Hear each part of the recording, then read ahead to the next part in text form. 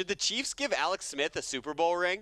Alex, if you want help, figuring out how to act like you don't need it and you'll be totally fine without it, even though you want it, just call me. I'm very good at that. And I will add, definitely don't invite Alex Smith to a staycation in New York at a really nice hotel just to do something nice, because it turns out there's an expectation that a ring is coming if you do that. Just speaking completely hypothetically, of course. It's a real thing that I did. You did that? Yeah.